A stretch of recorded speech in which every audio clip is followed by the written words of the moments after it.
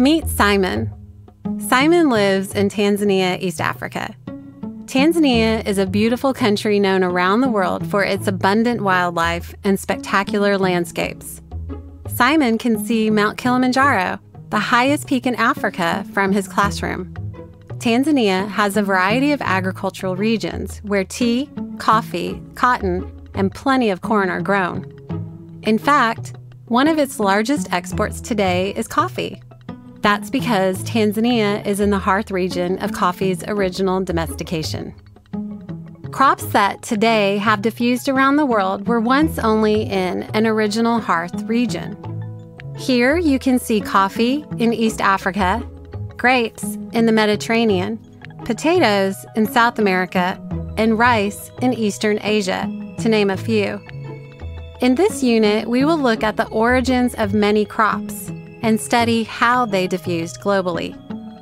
We will also discover where and why humans began farming in the first place, and how changes in technology over time continue to change agriculture even today. We'll look at how people use rural land. This is a home in Tanzania, similar to the home Simon grew up in. In this home, there is no running water, no electricity, and no kitchen or bathroom. People work together and share those spaces. There is one kitchen where the community can use the stove and wash bins. There may also be a community water well. Simon spent most of his early years helping his mom in their family garden. They would grow just enough food for their family to eat, perhaps with a little extra. This is called subsistence agriculture, and it is very common in the developing world. For a few hours each day, Simon would haul water from the closest well. Simon's mom needed all the help she could get, so Simon did not start school until he was 10 years old. It is common for children to stay home to help around the house, especially girls. In developing countries like Tanzania, what you see here is a very common scene. Women perform most of the farming tasks in addition to fetching water and caring for the home.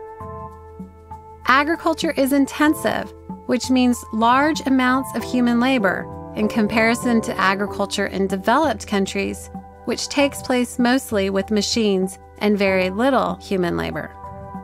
Even at Simon's school, he has a plot of land that he takes care of in the school garden. The students at the school eat the vegetables they grow along with their daily staple of corn. Everywhere you look, you see corn growing in the rich, fertile soil of northern Tanzania. This is Simon surveying his land, which he will inherit from his mother when he turns 18. Different cultures have different manners of dividing land tracts and different inheritance norms, which we will also look at in this unit. Here, Simon shows that they have planted his land with a hybrid seed. We'll discuss the pros and cons of genetically modified organisms in this unit. After the corn grows, they pick it by hand and then take it to a community grinder. If they have excess, they can sell it at market to earn a little extra money to pay for luxuries like electricity or new school clothes and books. A staple of the Tanzanian diet is the ground corn. It is kept in bags in storage rooms until the next harvest or until it runs out. The ground corn is mixed with water to make ugali, the national dish of Tanzania, and the most common lunch for Simon at his school.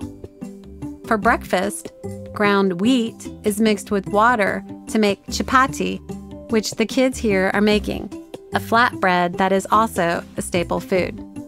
Today, Simon is at secondary school. He boards there because the school is too far for him to walk from home in order to attend. 70% of his country is employed in agriculture. With an education, he will have other options. In this country, there is much interest in sustainable development, and the citizens respect the land and its other inhabitants, like these African elephants. I hope you enjoy this agriculture and rural land use unit as much as I do. See you in class!